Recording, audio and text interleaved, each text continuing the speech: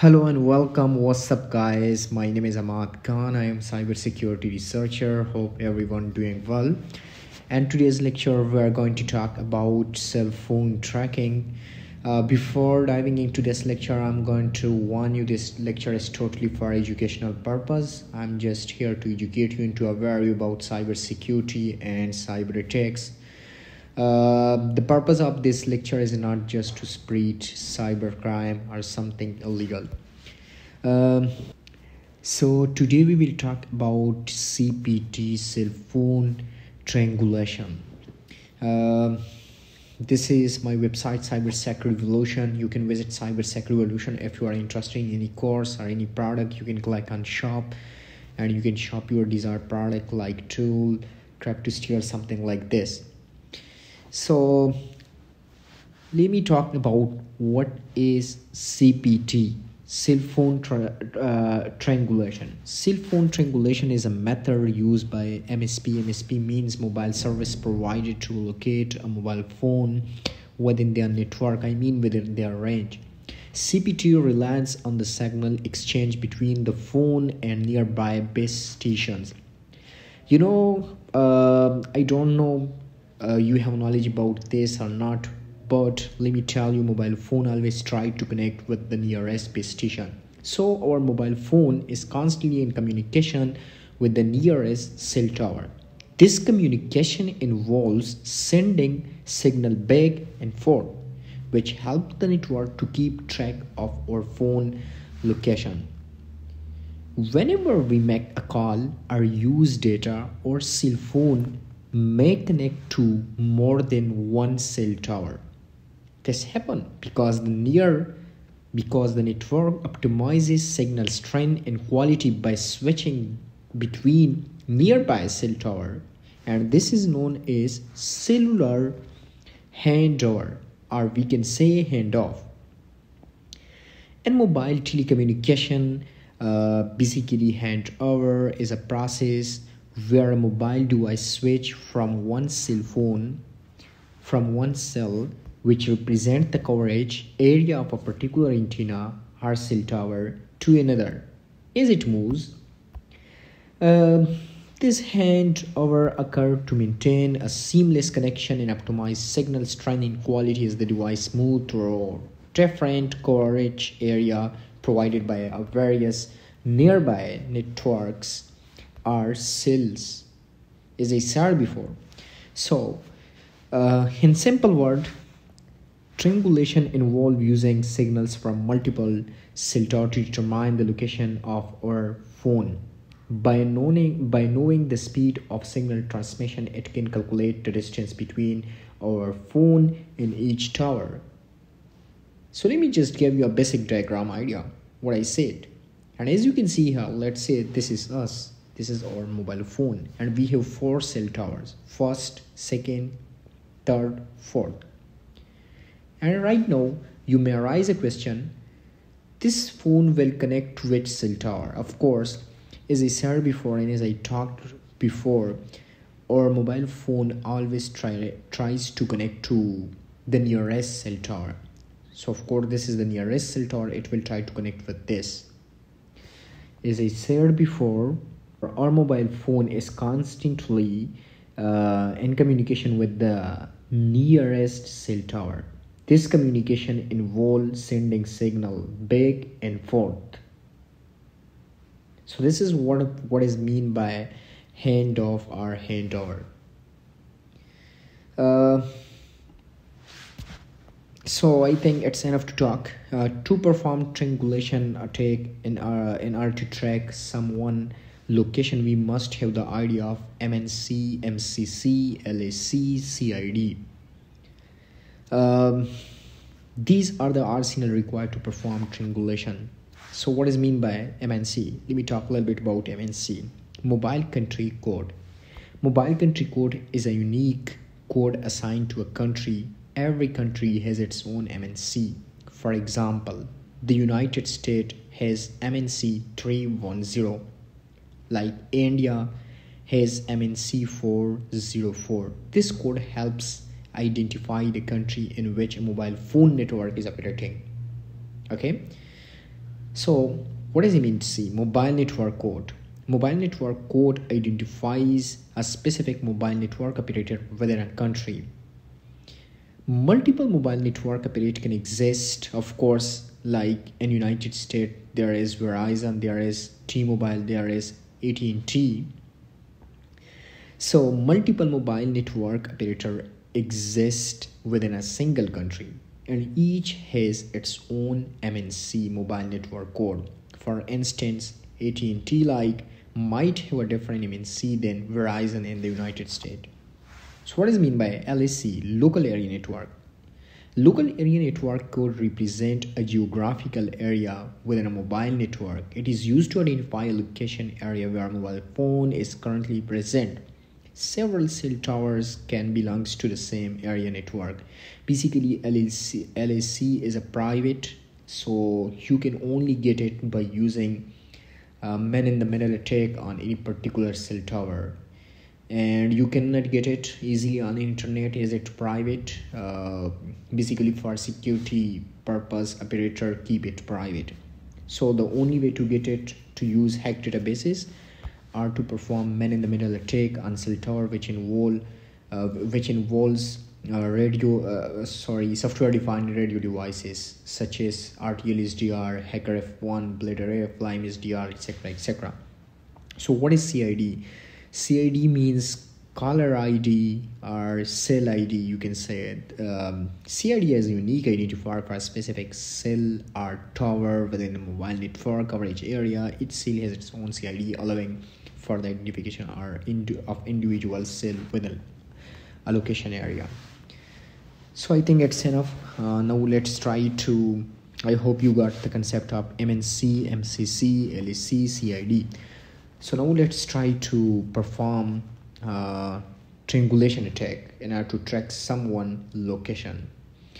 So I will use a Python's programming as a programming language in order to do this.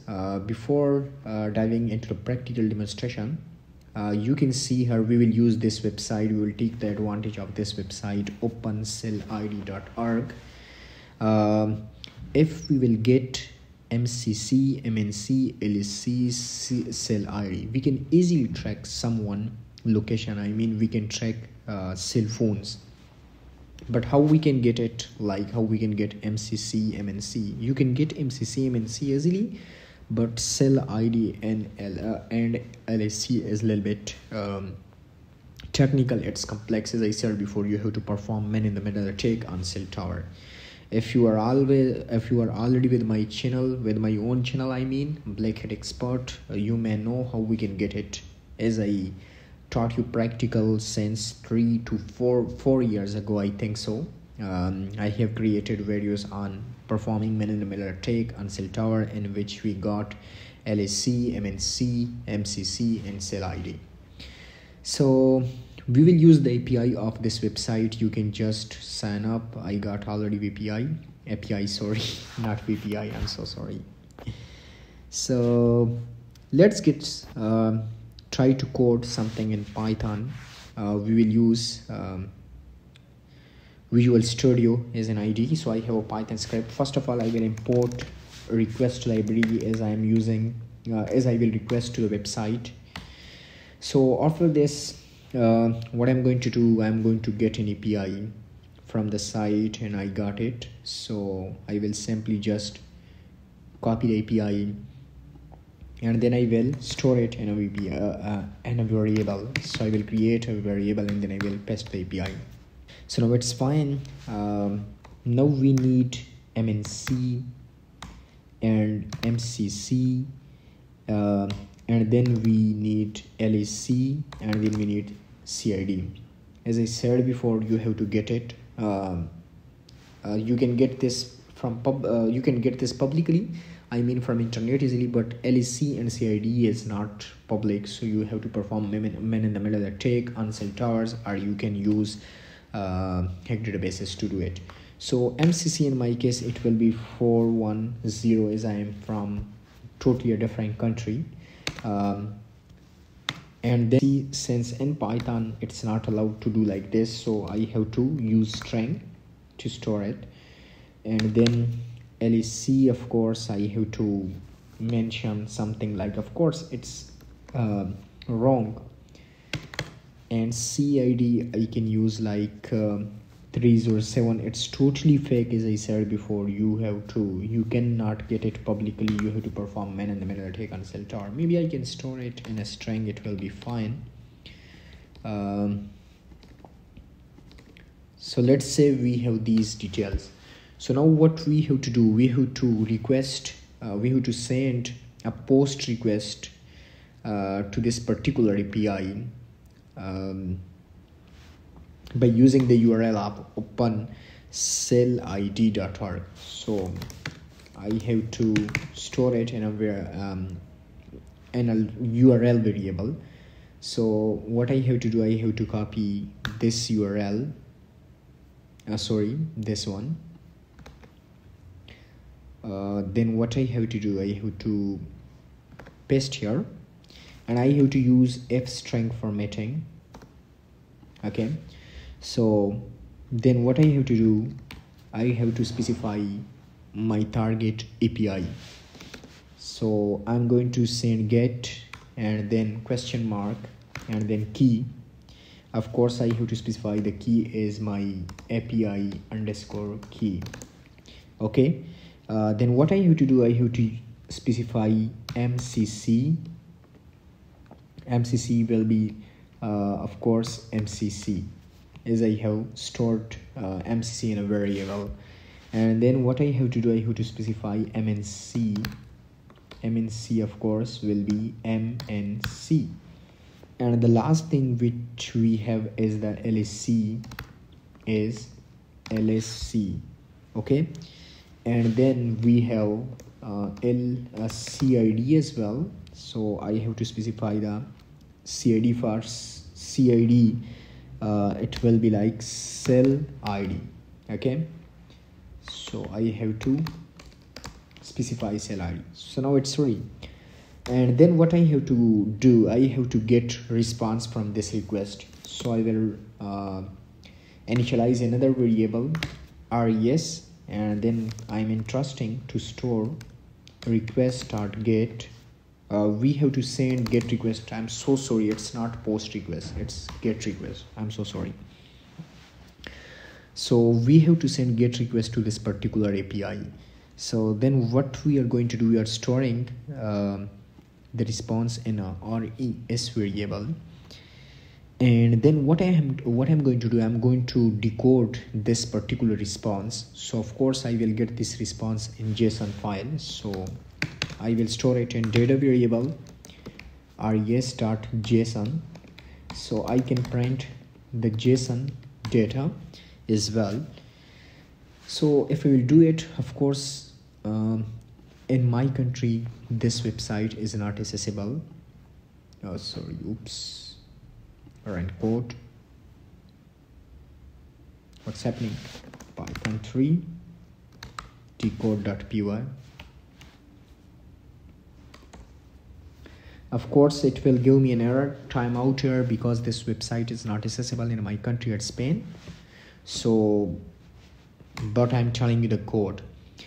This JSON will contain data dictionary. Okay, it will contain data dictionary. From data dictionary we have to access some keys. Okay, so what we have to do, we have to check if data, and we have to access status value, status key. So if status equal okay, then what we have to do, if status is okay, we have to retrieve something. We have to retrieve longitude, latitude, and we have to retrieve longitude. Okay, but what we have to do, we have to store longitude and longitude variable. So I have to retrieve from data dictionary, it's just like long, and we have to store longitude, we have to store latitude and latitude variable, and we have to store longitude and longitude variable. So it will be like I'm so sorry, I'm confused. LET latitude and longitude. Okay, and then we have to print the output. Print, I have to use F format, of course. Longitude is longitude and latitude is latitude. Okay, something like this. And if status is not okay, then we have to print something like cell not found. So we have to do like that. So this is our final code to do this. Of course, once we will put something like this, we will get the exact location, or you can put these details manually in the website, like MCC. Let me put MCC 410 MNC 01 LEC. Let's say we have LEC, something like this. If you will get these details correct, you will get the exact location of someone. So if I will click on search, of course I will not get it, as these details are fake. Let's see. Again, I'm going to repeat, if you will have these details correct, you will get the exact location, otherwise you will not get it. Oh, what's happening?